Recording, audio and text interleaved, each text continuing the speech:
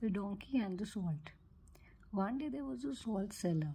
He went with his donkey to the market every day. He carried a salt bag on his donkey's back. One day, when they were on the way to the market, they crossed a stream. The donkey tumbled into the stream and his bag of salt fell into the water. The salt dissolved in the water. So when the salt seller picked the salt bag and put it on the donkey's back, the bag was very light.